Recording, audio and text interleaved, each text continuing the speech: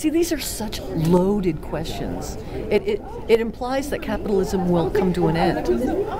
They're brilliant. They're absolutely brilliant. I don't believe in anarchy. I think we do need some leadership, but I want the leadership to be motivated to always be considering the needs of the community.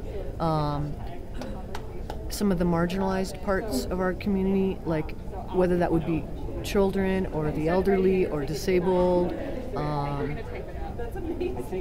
and maybe a benevolent monarchy. Sometimes I look back at a benevolent monarch who felt a huge debt to serve his subjects, you know. But what we currently have isn't working. We've got this illusion of democracy, but they're so beholden. Running a campaign is so expensive. Running TV ads is so expensive that they end up having to constantly fundraise, and so the biggest donors have the most influence on them.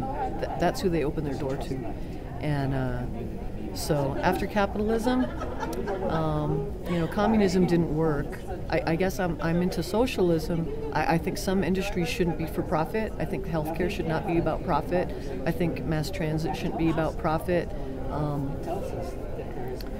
Raising food shouldn't be about profit. There's just so many things that, you know, water shouldn't be profit. I mean, it should be nationalized, I guess you would say, but I'm not even into nation states anymore either.